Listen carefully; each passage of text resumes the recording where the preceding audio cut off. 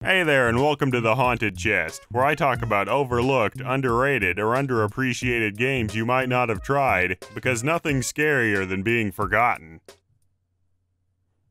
Wow, that was kinda dark. I'm a big fan of October. It's a month full of spooks, scares, and all things horrific. I just love the atmosphere of it all. But when it comes to utilizing all that terror, few companies can compete with Capcom. I mean, have you seen Street Fighter the movie? A single boat against everything he's got? The pilot would have to be out of his mind. Luckily, Bison has driven me crazy. Quick! Change the channel! Oh yeah, and they also made Resident Evil, Darkstalkers, Devil May Cry, Dead Rising, and Ghost Trick Phantom Detective. But before all of that, they made a little classic called Ghosts and Goblins. So in this game, you're running around in your undies getting grabbed by the ghoulies. It's a grand old time. But eventually you run into one of these guys, the Red Armors. And Jesus Christ are they annoying, is what I would say if I'd ever played a Ghosts and Goblins game before. But I have not. Probably get around to that. Well, anyway, someone at Capcom thought it would be a good idea to give this guy a game for whatever reason, and thus, Gargoyle's Quest was born. And wouldn't you know it, the game did very well both critically and financially, prompting Capcom to create Gargoyle's Quest 2, and eventually, Demon's Crest. But before we get into the nitty-gritty, it looks like we have some exposition. In the world of demons, there exists 6 magical stones, inscribed with the crests of fire, earth, air, water, time, and heaven.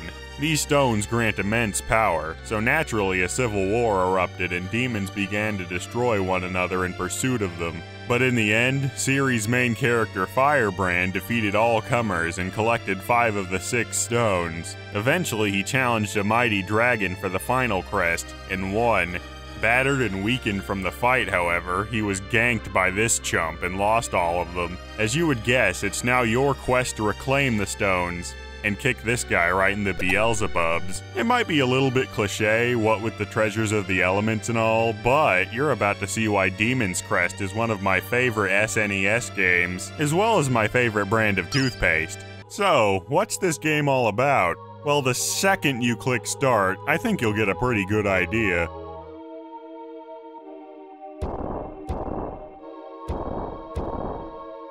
Oh wow, that's intimidating.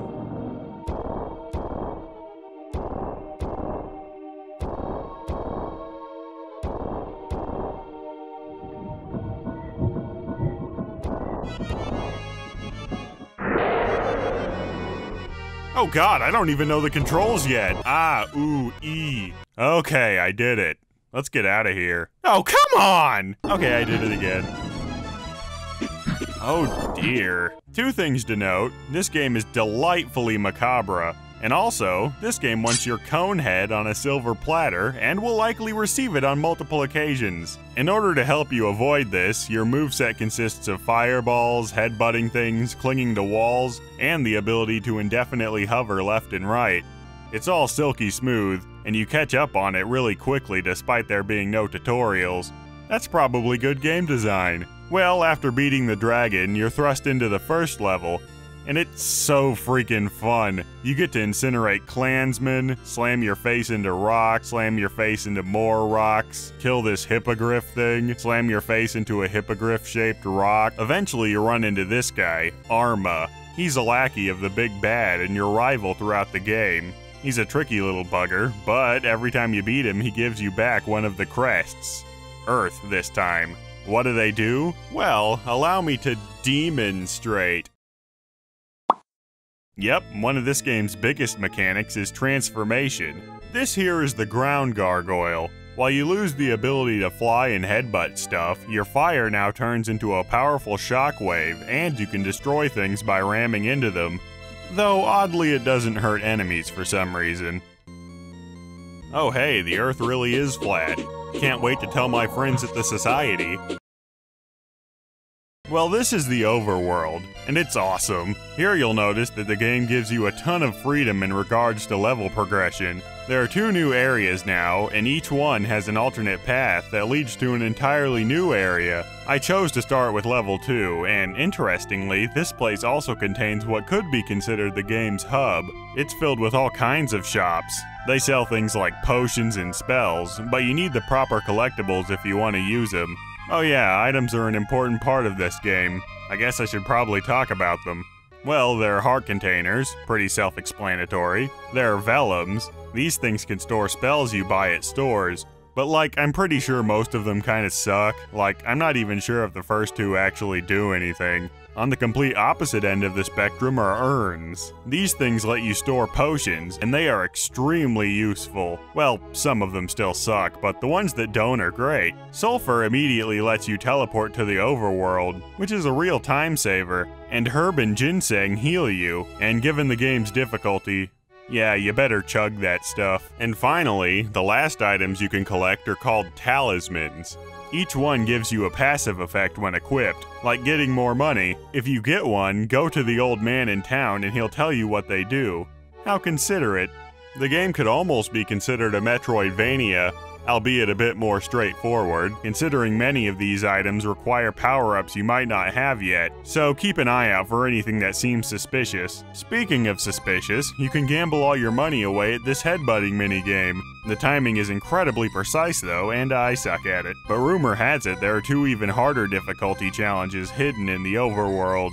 The hardest one may even give you a heart container if you beat it, so keep your eyes peeled. Well, this level is pretty straightforward.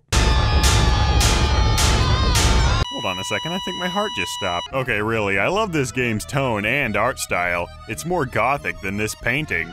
Well, that isn't that bad. Oh, consider me spooked. Like that dragon at the beginning of the game. It could have just been some regular old dragon, but its skin is melting off, the wings are falling to pieces, its rib cage is exposed.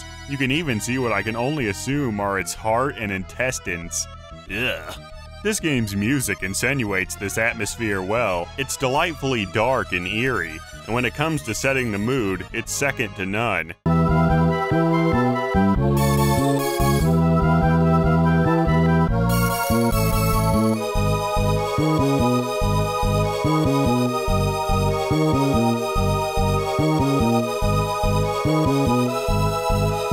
Wait, what is that thing?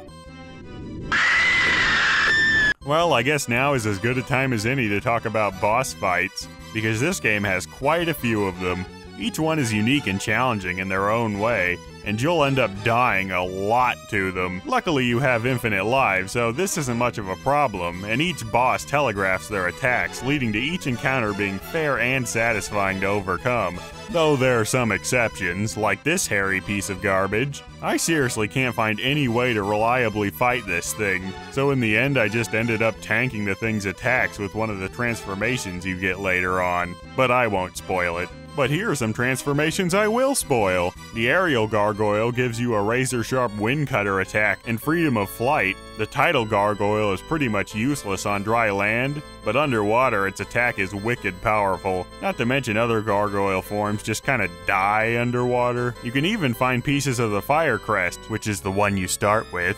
Each piece gives your default form a new type of fireball, though with the exception of Buster, each one's usefulness really depends on what order you find them. Transformations tend to replace them as they're earned. Oh look, a castle just showed up. It isn't labeled like the other levels though. That's odd. Let's check it out. Do not do this. Going into the castle before getting all the crests and beating what's inside actually, and without warning, gets you the bad ending. And then after getting the bad ending, you just stay at the ending screen forever. Now this might not seem so bad, but this game doesn't have a save system. Rather, it uses passwords to keep progress, and you can only get these passwords once you quit the game. So if you're playing this game in a long session and go into the castle, and why wouldn't you would have to start the whole game over. Luckily I had a password from like 1 level ago, so I didn't lose much progress, but it did give me quite a scare. So yeah, this game has multiple endings, and you get the good ending if you go to the castle after collecting 5 of the 6 crests. But you can also get the complete ending. To do this, not only do you need 5 of the 6 crests, but you also have to collect all the heart containers, urns, vellums, talismans, and fire powers. Doing so gives you a code that unlocks an awesome new gargoyle form and a secret final boss, and it is absolutely ridiculous. Seriously, I wouldn't recommend going after this ending unless you're really hardcore. Collecting everything was quite a hassle, honestly. And I'm not kidding when I say the secret boss is absolutely sadistic.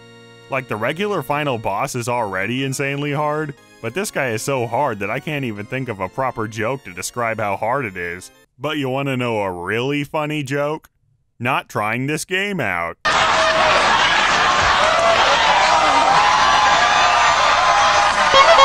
This classic is absolutely amazing, with extremely tight controls, really satisfying difficulty, and an amazing level of style. There isn't much not to love, besides a bit of item imbalance and a cheap end to the game that you now know to avoid. So, what of the future of Firebrand? Does he have any hope for a new game? Yeah, no. Demon's Crest is unfortunately the last game in this trilogy, and it looks to stay that way. Even Ghosts and Goblins, the far more recognizable series this trilogy was spun off from, has remained criminally underused these days. Capcom is far too busy pumping out half-baked fighting games to focus on any of that noise. Though speaking of which, Firebrand is actually a playable character in the new Marvel vs. Capcom games, though his moveset is mostly derived from his stint as an enemy rather than a protagonist. At least the series legacy lives on in a way. If you want to give this game a shot, you can purchase it for the SNES if you're drowning in excess cash, or a more cost-effective option is to get it for the Wii U, or even the new 3DS. You won't regret it. And as for the first two games in the series, well, I'll get to them some other day. Probably.